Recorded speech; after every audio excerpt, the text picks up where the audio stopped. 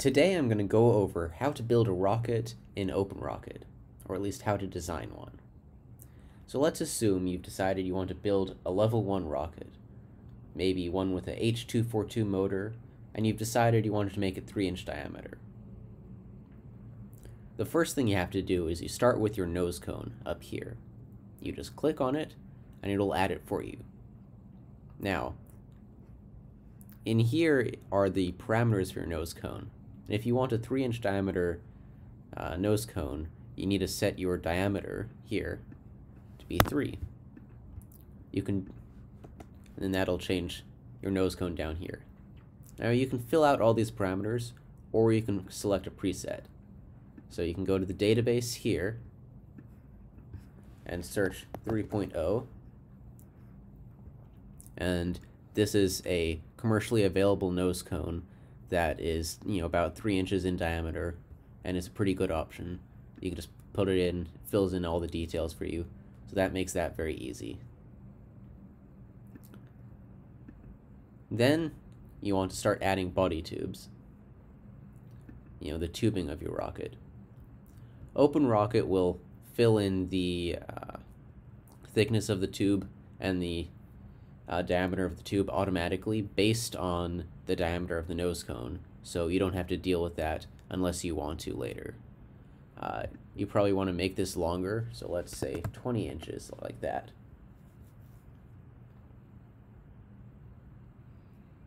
Now, you're going to have the top part of your rocket separate and the bottom half stay behind, or separate from the bottom half, and the parachute will come out. So to put them together, you need to have a coupler in between. So again, you can it'll calculate everything automatically. You don't have to worry about that. You just need to change the length of it so that it's correct. So let's set this to be 6 or something like that. It's a good rule of thumb to make it as long in each direction as the diameter of the tube. So you can change the plus of any item here, any item in OpenRocket, in order to move it up and down. So for this, you just want to set it in the middle like that, so it sticks in on one side. You can glue it in here, and then sticks out the other side, and that'll just be loose. Let the bottom half slide off. You also want to add a bulkhead here, just so that the ejection charges of the motor will push against something. Now, typically at Rambling Rocket Club, all our bulkheads and flat components are made out of plywood, 1/4 inch generally, although you have the option of doing it in 1/8 inch. So I'll just set it to be that. The default material for everything in OpenRocket is cardboard, so that's just something to watch out for. Unless it's meant to be cardboard, you should change it and check everything. You can set the thickness there also. And again, the diameter is calculated automatically. Should be fine.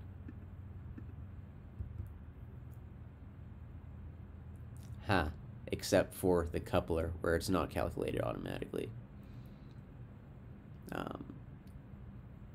So this brings us to our website over here, where you can go under For Members Resources, and then under Build you can see tubing dimensions, and this gives the dimensions of the tubes we have.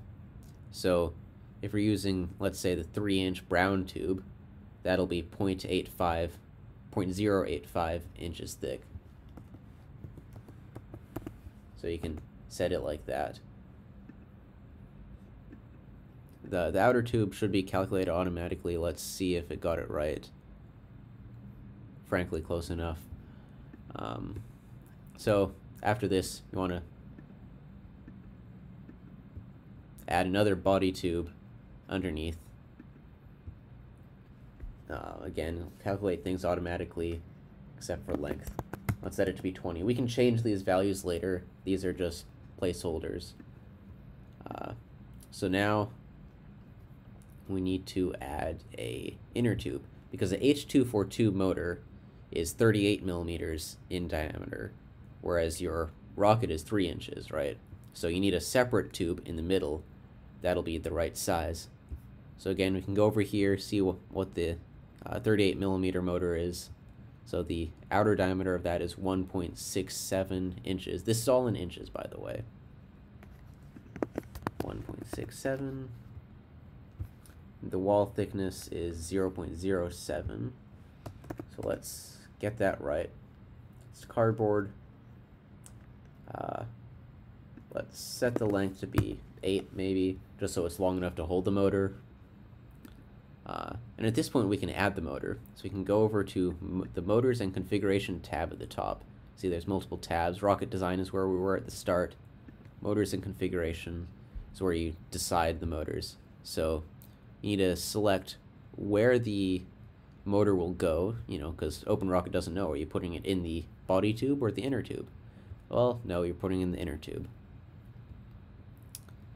Then you have to add a new configuration. You can have multiple configurations, so you can test out different rockets, but for now, let's just put one. And so you can see you can hit select motor, and then it'll has a list of tons of rocket motors here, but you can just search it. So let's search H242. Let's do the reloadable kind. Important here, you want to set the ejection charge delay to be what it actually is. It probably isn't 0. I think some of ours are 10 seconds.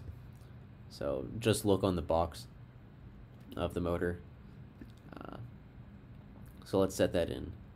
And at this point, you can actually run a flight simulation, because you have your motor. So you can go to the Flight Simulations tab.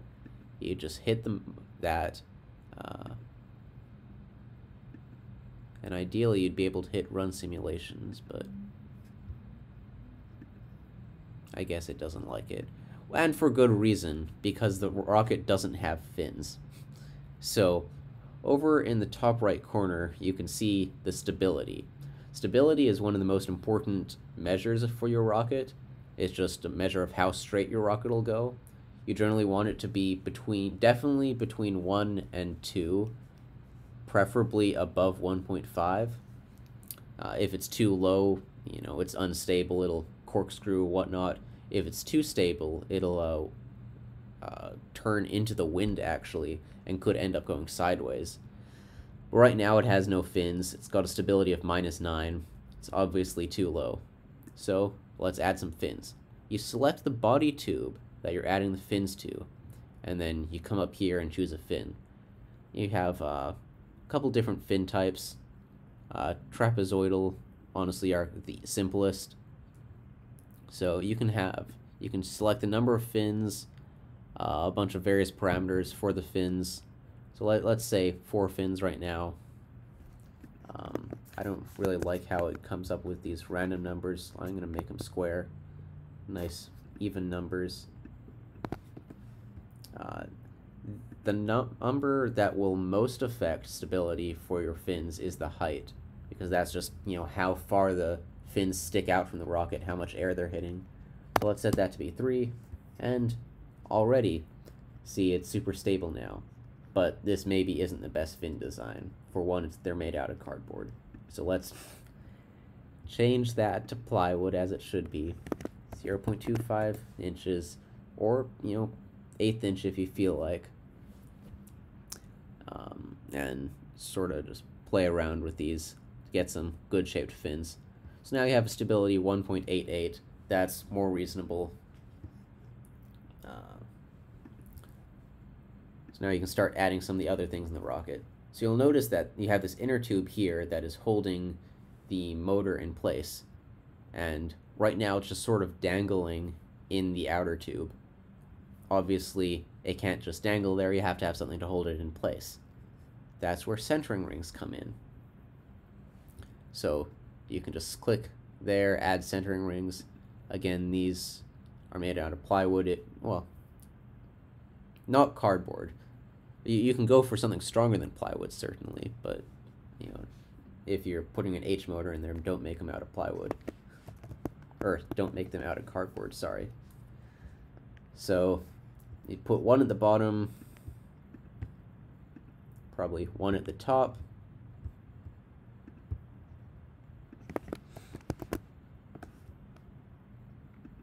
So you can use the plus again to move it around. So on at or near the top of the motor inner tube. So let's put it right at the top then. And generally you want 3 or 4, so let's put another one in the middle. And again, the inner diameter, outer diameter, that's just all calculated automatically based on the inner and outer tube, so you don't have to worry about that at all. It's just thickness and component material, and of course, location. So a cool idea is to put it at the top of the fins or near the top. So that way, when you come back to the fins, and you need to add fin tabs. And fin tabs, well, I guess you don't have to add them, but it's generally a good idea because you then are attaching the fins to both the outside of the tube and the inside of the tube. So you can just go over to fin tabs tab, hit calculate automatically, and then you can have a look here, see there's fin tabs sticking into the rocket, and so you can add extra adhesive both here along the centering ring, along the inner tube, and the bottom centering ring, in addition to the stuff on the outside. This makes them a lot stronger. So you'll notice that as I've been adding things to the bottom of the rocket, the stability has been going down. That's because stability is a function of the distance between the center of gravity here and the center of pressure. Center of pressure is of course controlled a lot by the fins, also by the shape of the rocket. Center of gravity is controlled entirely by the masses inside the rocket. So if you're adding stuff to the bottom, that'll make your rocket less stable. If you add stuff to the top, it'll make it more stable. Things like that. So now the rocket's looking pretty good. It just needs a parachute so that it'll come down nice and safely. So you just add the parachute. I find that 30 or 36-inch parachutes are pretty good for this size of rocket. You can play around with this, see what works good. Let's put it relative to the bottom of the rocket. So now, of course, it's nice to put the parachute towards the top of the tube because then that gives you better stability. But as soon as your rocket takes off, everything that's inside it is going to get shoved as far down as possible because of the g-forces involved. So just to get a sort of worst case scenario, it's good to put your parachute towards the bottom so you can see that even then your stability is still okay. So now in addition to the parachute, you need a shock cord. That's what attaches the bottom half of your rocket to the top half. What we like to use is tubular nylon, 14 millimeters. And I think we generally say 300 inches, something like that. It's a good amount. You can't really go wrong with too much shock cord. And again, put it towards the bottom.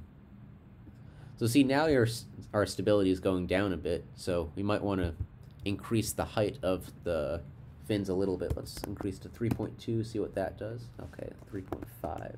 There, 1.72. Nice. And of course, you can play around with the fin shapes even more just to get a good stability and a good apogee, because you probably care about how high your rocket goes, maybe how fast it goes also. But in terms of safety, you should care about stability. And then you can go over to flight simulations, and now it works. So you can hit run simulation. This will give you a lot of good information. So velocity off rod, you want that to be nice and high so that your rocket can fly straight by then. This will give you apogee. Velocity at deployment is an important one because that's how fast the rocket will be going when your parachute comes out. And if it's going too fast, the rocket's going to slow down very quickly, and the parachute could tear the rocket apart. Optimum delay is helpful. That'll tell you what the ideal delay timer is on your rocket. So we have a device that can let you sort of change the delay on the rocket. So it might come with 10, but you can change it down to 8, for example. Flight time is helpful. time to apogee is helpful. Ground hit velocity, this is relevant for parachute sizing. You generally want that to be, below 20 feet per second. If you build a stronger rocket, I guess you can go higher, but that's the general idea. And a cool feature it has is this plot export. So this will show you this nifty graph of what the rocket is doing when it's doing. So red is the altitude, blue is velocity, and green is acceleration. And with that, we have designed your first level 1 rocket.